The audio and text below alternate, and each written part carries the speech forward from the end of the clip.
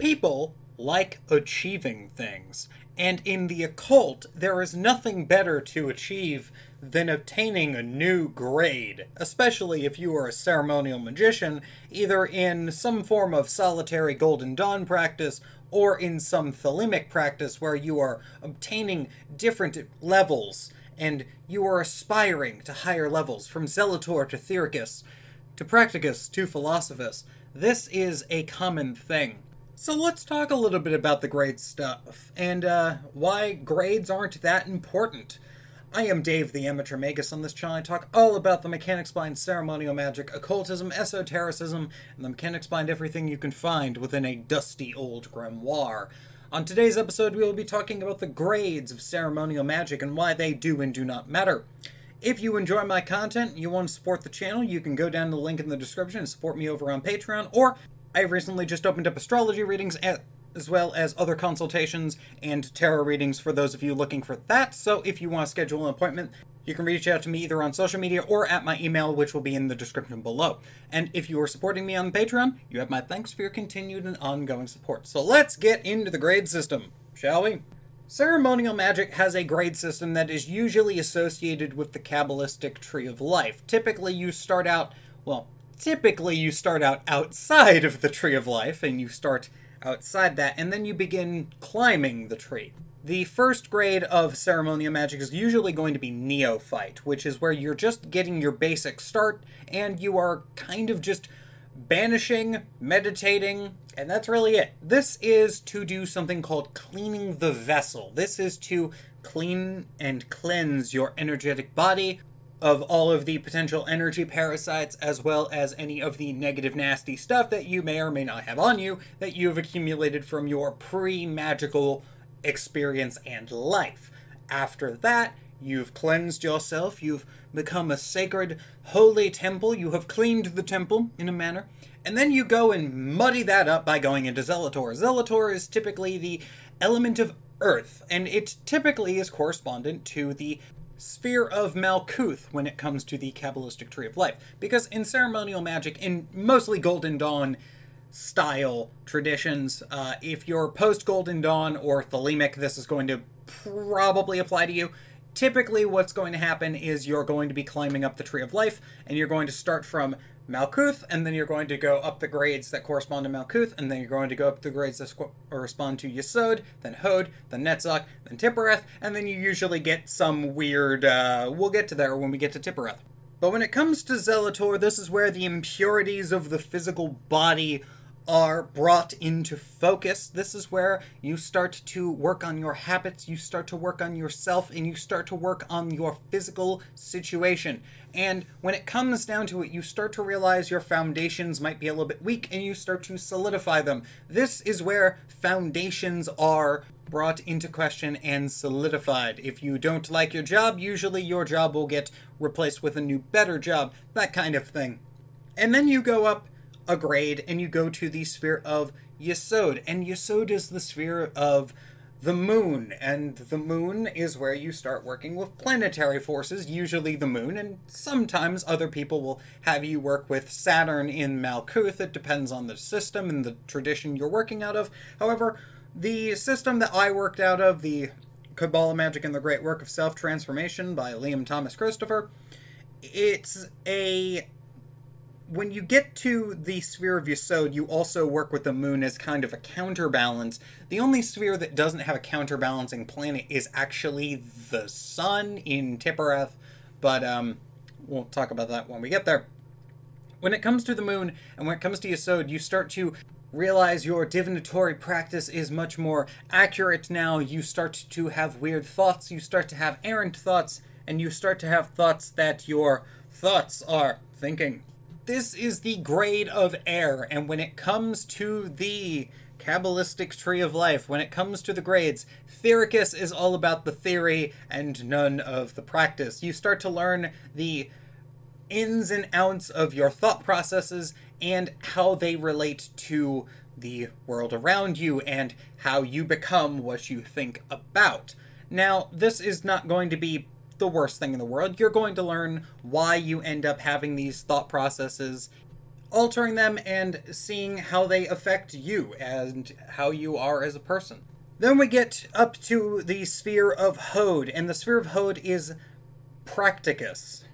Now, when it comes to the Sphere of Hode, this is the elemental sphere of, or the elemental grade of water. Traditionally, this is where you start working with the watery, more emotional side of things. And I'm just going to tell you that the grade of Practicus is not fun. Usually the grade of Practicus is where all of the emotional turmoil that is kind of really, really important for you to settle gets resolved in not necessarily the most subtle of ways in my experience and the experience of others. Though if you are a generally emotionally stable person, you don't really have that many massive emotional issues that you need to work on, it's not nearly as bad.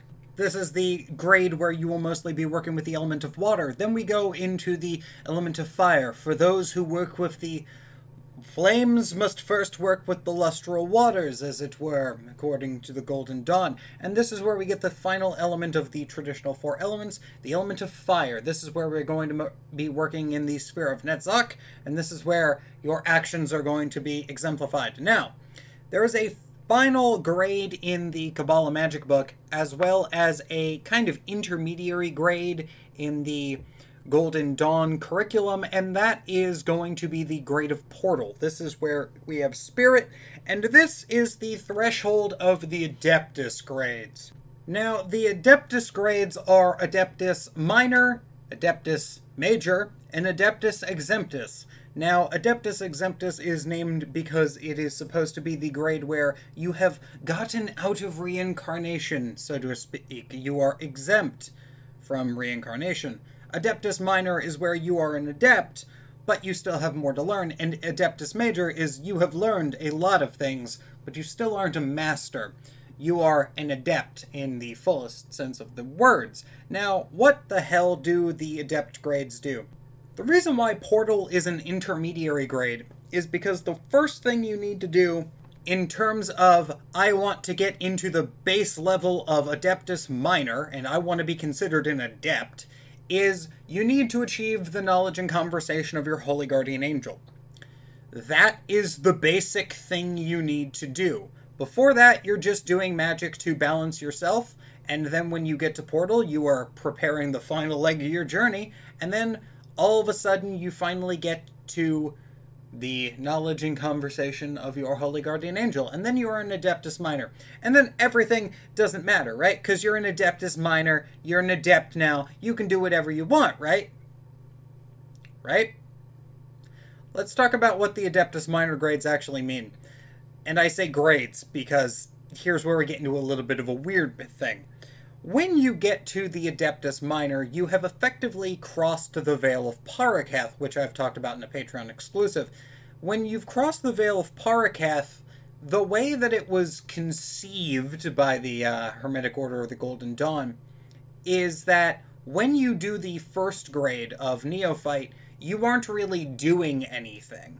And then you get initiated into Zelator, and then you have to do, congratulations, you now have to do Zelator, and then you have to do Zelator, Theuricus of Zelator, and then you have to do Practicus of Zelator, and Philosophus of Zelator, and there were subgrades that you needed to do. Now, these are often thrown aside. However, in the Red Brick, you kind of still go through them. It's just that they are crammed into the span of a week in the form of the Bodian exercises. This is where you are accumulating and you are integrating the Kabbalistic Tree of Life into your aura. This is why you are doing that. If you were ever in confusion about why you would do that, that is why. And when you get to Adeptus Minor and you get in the KNC of your HGA, you have finished Neophyte of Adeptus Minor. Kind of, sort of. You have now started, and you are now fully able to go through, and you go through a little bit of a, you go through the sub-spheres of the Tree of Life, which is a whole concept. You are basically going through Tippereth's version of Malkuth, of Yesod, of Hode, of Netzach, and then you get back to then you get back to Tippereth proper, Tippereth of Tippereth. And you go through this and you climb up the sub-luminaries and you climb up them, and you have to do this with the accompaniment of the angel, because the angel is now the one who is dictating what you should and shouldn't be doing. You are no longer worrying about some book or the opinions of others, nor should you ever worry about the opinions of others for whatever reason. But the opinions of your angel are all that matters. This is why, even if you fall off and you take a little bit of a break from magic, which you are encouraged and forced to do after the Opera Melon, you do have to go ahead and you do have to start climbing up that tree again. You gotta keep climbing. You gotta keep climbing. You gotta keep ascending to godhood. Despite the fact that godhood is a completely, entirely unobtainable goal, but we will talk about that at some other time. Hopefully, you guys learned something, and I want to make it clear that this is just kind of my perspective on this. This isn't like the Golden Dawns or Tholema proper or the OTOs. This is just my view of it. You go through these little sub-trees as you climb up, and that's why when you start working in Adeptus Minor, and this is something that I have had the fortune of getting to watch other people do as well, when you get to Adeptus Minor, you start to realize that you have these tiny little, like, sections of your life where you have to start dealing with the element of earth more, but you just went to adepthood. Why are you having to work with the element of earth? It's because of these little subgrades. And eventually you have to go through, and then you have to get to Adeptus Major, you get the clip-off and check, you get to Adeptus Exemptus, and you make your own different version of Enochian, and that's all fine and dandy, and that's what you do. So yeah, hopefully you guys have learned something. Hope everyone is having a good day. If you're not having a good day, hope your day gets better. Take it easy. Take care.